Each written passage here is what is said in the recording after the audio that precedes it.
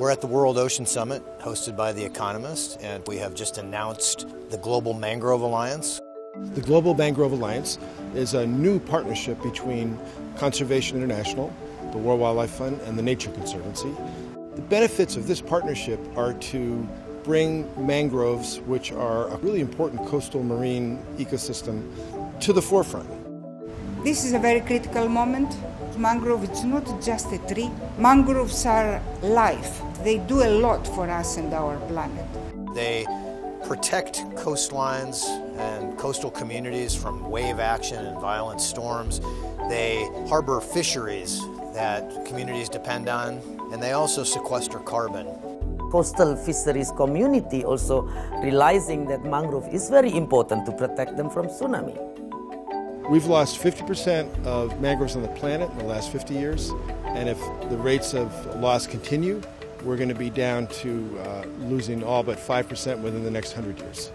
The threats to mangrove ecosystems aren't necessarily unique to this region. Coastal development in terms of tourism, pollution certainly coming from dense population centers, some of the unsustainable aquaculture practices that will actually remove mangrove areas for aquaculture. As an alliance, we set a target of 20% increase in global mangrove extent by 2030. It's a big, bold target. It's going to take not only stopping a rate of loss that is significant, but it means restoring major areas that once had mangroves and no longer do. Last year, we planted 3 million trees, and many corporations now involved into putting their CSR fund into also replanting mangrove. So we all work together now to revitalize our mangrove area. No single environmental organization can solve this. It's going to take concerted action by many, many players. We're going to accomplish things that we couldn't accomplish by ourselves. At the same time, it's a big tent, and we're opening the doors to other organizations.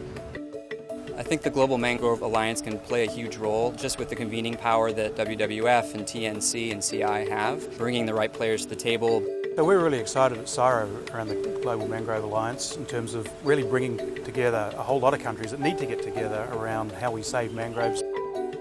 We believe that in the future everything about conservation will be about partnerships and cooperation. The private sector, the local authorities, the governments, everybody. If we are united, we can achieve our goal.